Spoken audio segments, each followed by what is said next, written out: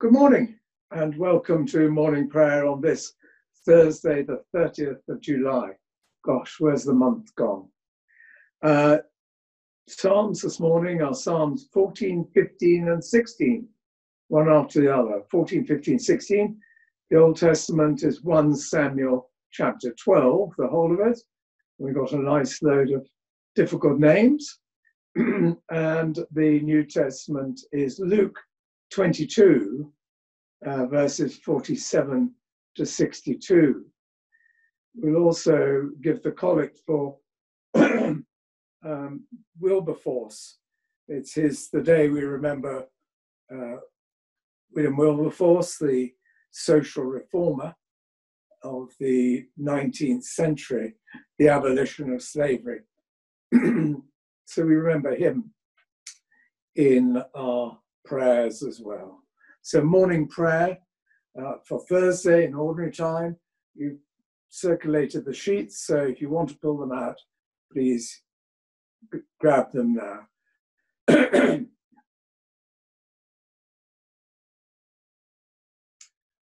O Lord, open our lips, and our mouths shall proclaim your praise.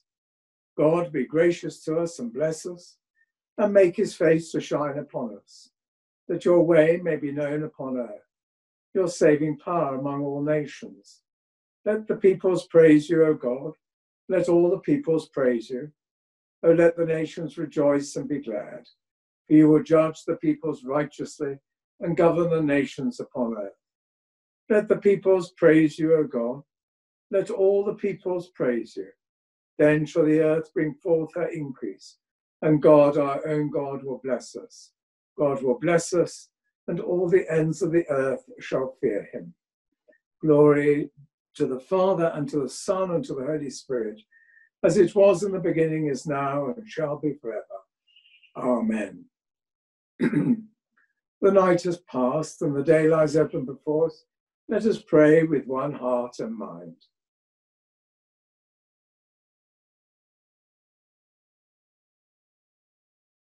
As we rejoice in the gift of this new day, so may the light of your presence, O God, set our hearts on fire with love for you, now and forever. Amen. And our Psalms begin with Psalm 14, number 14.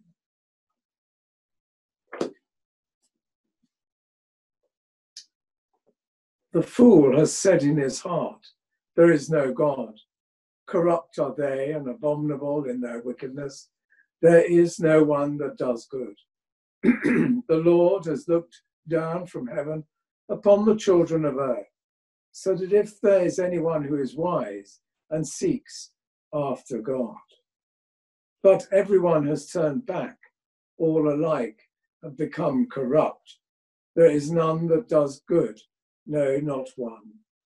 Have they no knowledge, those evildoers who eat up my people as if they ate bread, and do not call upon the Lord? There shall they be in great fear, for God is in the company of the righteous. Though they would confound the counsel of the poor, yet the Lord shall be their refuge. Oh, that Israel's salvation would come out of Zion, when the Lord restores the fortunes of his people. Then will Jacob rejoice and Israel be glad.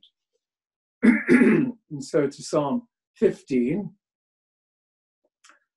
Lord, who may dwell in your tabernacle? Who may rest upon your holy hill? Whoever leads an uncorrupt life and does the thing that is right, who speaks the truth from the heart and bears no deceit on the tongue, who does no evil to a friend and pours no scorn on a neighbor, in whose sight the wicked are not esteemed, but who honors those who fear the Lord. Whoever has sworn to a neighbor has never goes back on that word, who does not lend money in hope of gain, nor takes a bribe against the innocent. Whoever does these things shall never fall. And Psalm 16. Preserve me, O God, for in you have I taken refuge. I have said to the Lord, you are my Lord. All my good depends on you. All my delight is upon the godly that are in the land, upon those who are noble in heart. Though the idols are legion that many run after, their food, their drink offerings of blood I will not offer, neither make mention of their names upon my lips. The Lord himself is my portion and my cup. In your hands alone is my fortune. My share has fallen in a fair land. Indeed, I have a goodly heritage. I will bless the Lord, who has given me counsel, and in the night watches he instructs my heart. I have set the Lord always before me. He is at my right hand. I shall not fall. Wherefore my heart is glad and my spirit rejoices. My flesh also shall rest secure. For you will not abandon my soul to death, nor suffer your faithful one to see the pit. You shall show me the path of life. In your presence is the fullness of joy, and in your right hand are pleasures forevermore. Glory to the Father, and to the Son, and to the Holy Spirit, as it was in the beginning, is now, and shall be forever. Amen. And so to our Old Testament reading, first book of Samuel, chapter 12.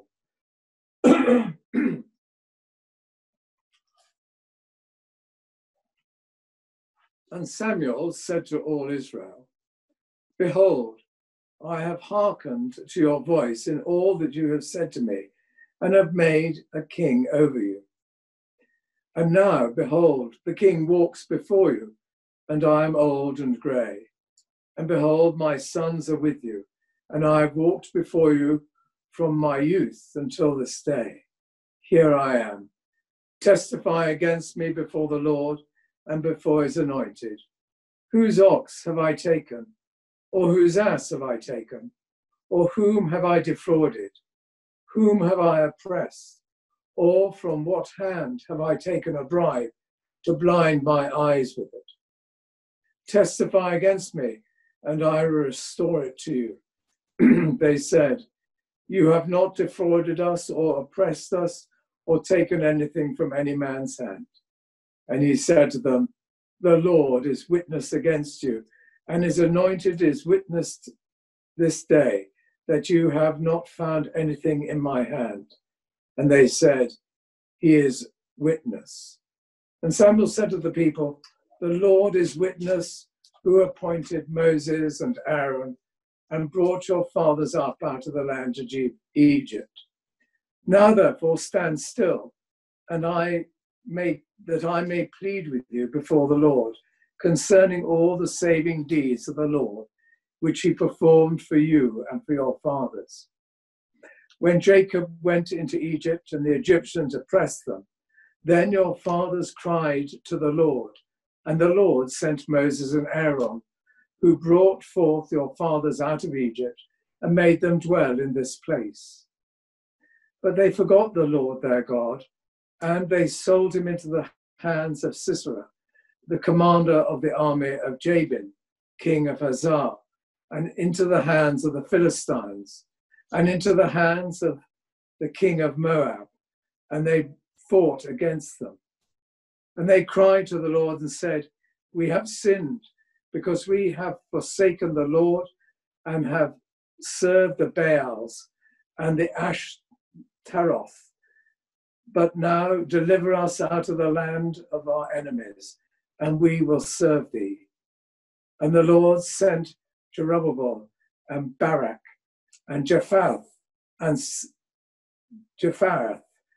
Samuel, and delivered you out of the hand of your enemies on every side, and you dwelt in safety. And when you saw that Nahash, the king of the Amorites, came against you, you said to him, no, but a king shall reign over us. when the Lord your God was your king. And now, behold, the king whom you have chosen, for whom you have asked, behold, the Lord has set a king over you. If you will fear the Lord and serve him and hearken to his voice and not rebel against the commandment of the Lord, and if both you and the king who reigns over you will follow the Lord your God, it will be well. But if you will not hearken to the voice of the Lord, but rebel against the commandment of the Lord, then the hand of the Lord will be against you and your king. Now therefore stand still and see this great thing which the Lord will do before your eyes. Is it not wheat harvest today? I will call upon the Lord that he may send thunder and rain, and you shall know and see that your wickedness is great, which you have done in the sight of the Lord, in asking for yourselves a king. So Samuel called upon the Lord, and the Lord sent thunder and rain that day, and the people greatly feared the Lord and Samuel. And all the people said to Samuel, pray for your servants to the Lord your God, that we may not die, for we have added to all our sins this evil, to ask for ourselves a king. And Samuel said to the people, fear not, you have done all this evil, yet do not turn aside from following the Lord, but serve the Lord with all your heart, and do not turn aside after vain things, which cannot profit or save, for they are vain. For the Lord will not cast away his people, for his great name's sake, because it has pleased the Lord to make you a people for himself. Moreover, as for me, far be it from me that I should sin against the Lord by ceasing to pray for you. And I will instruct you in the good and the right way. Only fear the Lord and serve him faithfully with all your heart, for consider what great things he has done for you. But if you still do wickedly, you shall be swept away, both you and your king. Here ends the Old Testament reading.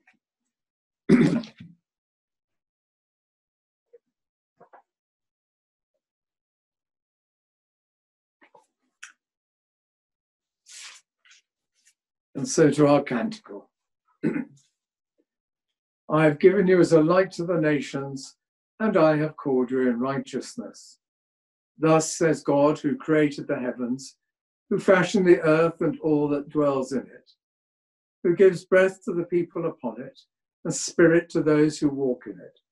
I am the Lord, I've called you in righteousness. I've taken you by the hand and kept you. I've given you as a covenant to the people, a light to the nations, to open the eyes that are blind, to bring out the captives from the dungeon, from the prison those who sit in darkness. I am the Lord, that is my name. My glory I give to no other.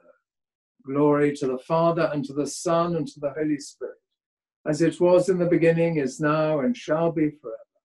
Amen. I have given you as a light to the nations, and I have called you in righteousness. And so to our New Testament reading, Luke 22, verses 47 to verse 62, 47 to 62.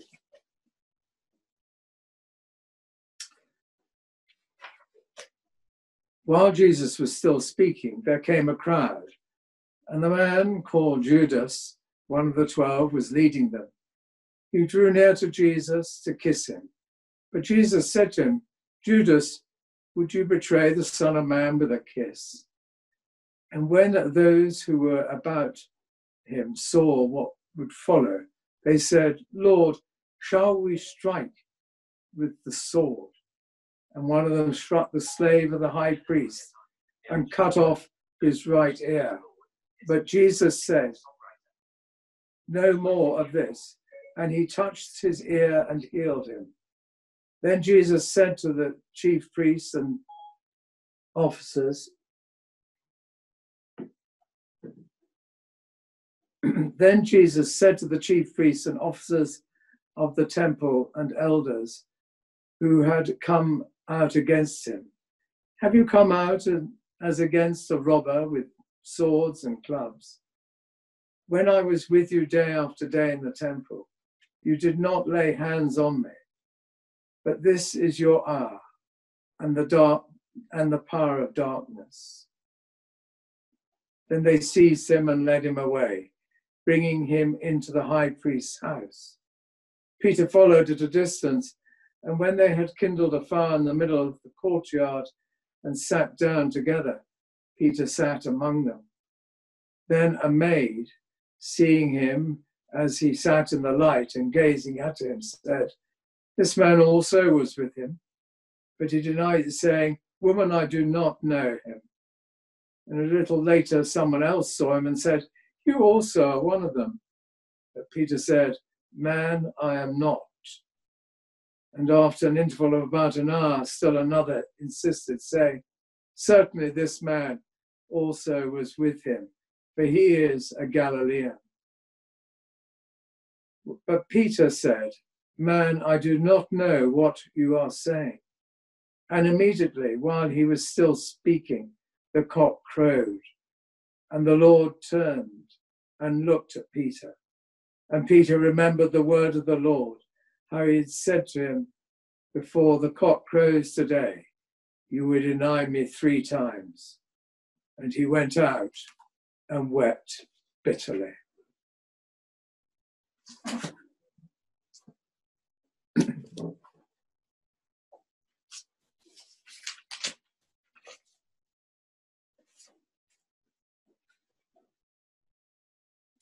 Fear not, for I have redeemed you. I've called you by name, you are mine. Fear not, for I have redeemed you. I've called you by name, you are mine. When you pass through the waters, I will be with you. When you walk through fire, you shall not be burned. I have called you by name, you are mine. Glory to the Father, and to the Son, and to the Holy Spirit. Fear not, for I have redeemed you. I have called you by name, you are mine. You promised, O God, to save us from our enemies, from the hands of all that hate us. Blessed be the Lord, the God of Israel, who has come to his people and set them free. He has raised up for us a mighty Saviour, born of the house of his servant David. Through his holy prophets, God promised of old to save us from our enemies, from the hands of all that hate us, to show mercy to our ancestors, and to remember his holy covenant. This was the oath God swore to our father Abraham, to set us free from the hands of our enemies, free to worship him without fear, holy and righteous in his sight all the days of our life. And you, child, shall be called the prophet of the Most High, for you will go before the Lord to prepare his way, to give his people knowledge of salvation by the forgiveness of all their sins. In the tender compassion of our God, the dawn from on high shall break upon us, to shine on those who dwell in darkness and the shadow of death, and to guide our feet into the way of peace. Glory to the Father, and to the Son, and to the Holy Spirit, as it was in the beginning, is now, and shall be forever. Amen. You promised, O God, to save us from our enemies, from the hands of all that hate us. And so to our prayers. On this day, we remember and give thanks for the life, witness, and leadership of William Wilberforce, the social reformer of the 19th century, for his determination in the abolition of slavery movement. We pray for modern slaves of today, those who are illegally trafficked and are virtually slaves. We pray for all who work with those people, for the work of the Salvation Army in finding safe homes in which to hide people who've been liberated. We pray, Lord, for all who may get caught up in such illegal trafficking.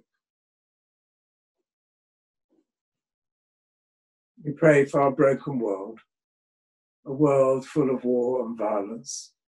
Pray particularly for the Yemen, for the ongoing conflicts in northern Iraq and Syria, for the violence across our world. We pray for peace, for those living in refugee camps, for those who are displaced and on the move. We pray for our churches and for our diocese, for David, our bishop, Mark, our suffragan, our Archdeacon David, our Dean Nick, and for the clergy of this area. We pray for our church, St. Mark's, giving thanks for the hard work of our wardens and those keeping worship going online. We pray for the COVID-19 pandemic, for the lifting of restrictions, that people may remain safe and may be no more rising in the risk rate of infection. Pray for those who are still in lockdown or shielding, for those trying to get away on holiday, to get a break and some rest, for our shops and industries at times to restart, and for our schools as they plan the beginning of the new term in September. We pray for those who are sick, naming in the silence of our hearts and holding before God people of concern to us.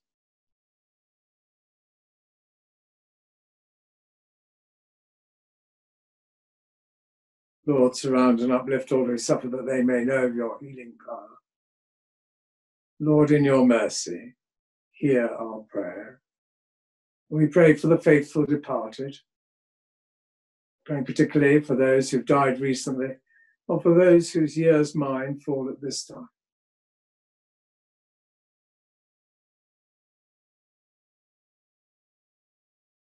Rest eternal grant unto them, O Lord, and let light perpetual shine upon them. May they rest in peace and rise in glory. And in a moment of quiet, we pray those things on our own hearts as we hold them before God.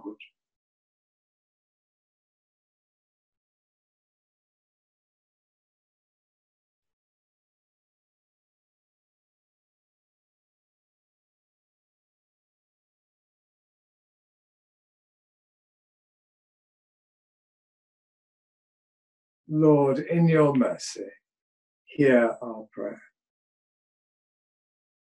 And the collect for Wilberforce.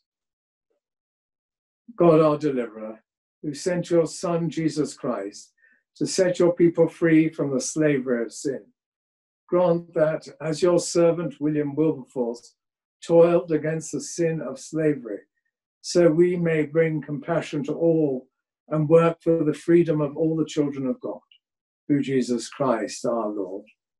Amen. And we pray as our Saviour taught us, our Father in heaven, hallowed be your name. Your kingdom come, your will be done, on earth as it is in heaven. Give us this day our daily bread. Forgive us our sins as we forgive those who sin against us. Lead us not into temptation, but deliver us from evil. For the kingdom, the power, and the glory are yours, now and forever. Amen. The Lord bless us and preserve us from all evil, and keep us in eternal life. Amen. Let us bless the Lord. Thanks be to God.